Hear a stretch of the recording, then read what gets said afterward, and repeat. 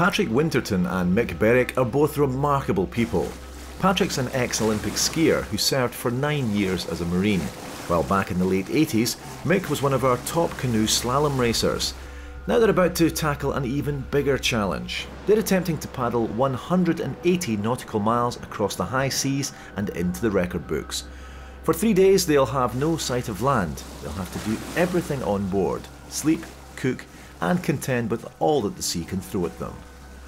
Last year their first attempt ended on the tiny island of North Rona when they became ill.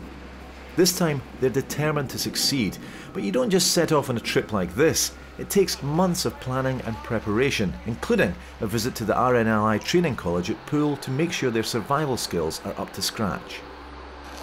We've been issued with seasickness bags and advised to take seasickness pills. I think that means it's going to be rough.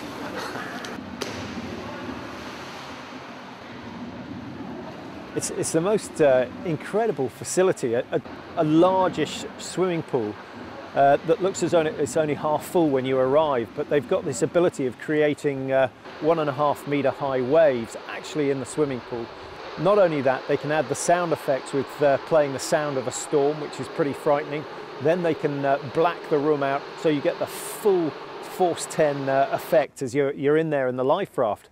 And it's a very good simulation as to what might happen. Who's got the torch? Torch is in the other bag.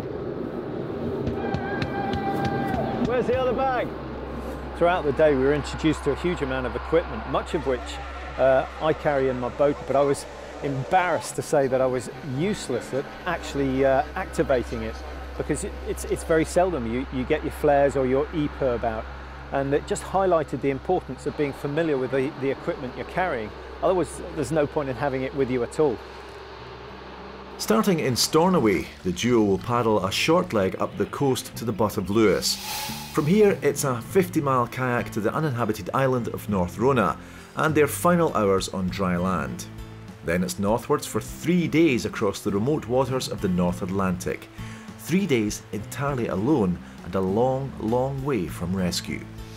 Right now, with just 4 weeks before departure, the pair head to Skye for a final test of all their gear. It's not been done before, and I want to do something that no one's ever done before.